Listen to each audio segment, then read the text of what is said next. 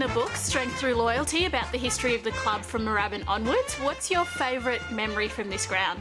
Well, I suppose if I get run over by a truck tomorrow, I'll be remembered for naming the animal enclosure. I used to write a column for the club magazine and said we stand between the two races, and call it the animal enclosure because it's like a cage. And once the Saints were on a roll, the grandstands really started to hum, and it was fantastic.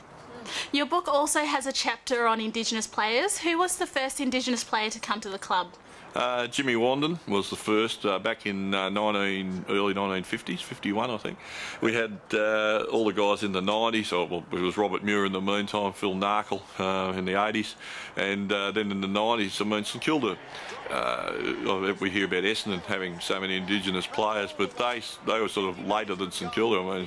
Saints had Nicky, of course, Gilbert McAdam, Dale Kickett, Russell Jeffrey, these were guys who have played a big part in this club. You also have a lovely memory of Gilly in one of the finals. Can you tell us a little bit about that? The 1991 final against Geelong was the first final for St Kilda in 18 years. And that day, we'd been out of it for a long time. Gilly kicked the first goal that day on the outer flank at Waverley. And the roar that went up, it was just like 18 years of pent-up energy. We were just waiting for someone to kick a goal in a final for us. What's one word that describes the essence of St Kilda? One word, I suppose, resilience.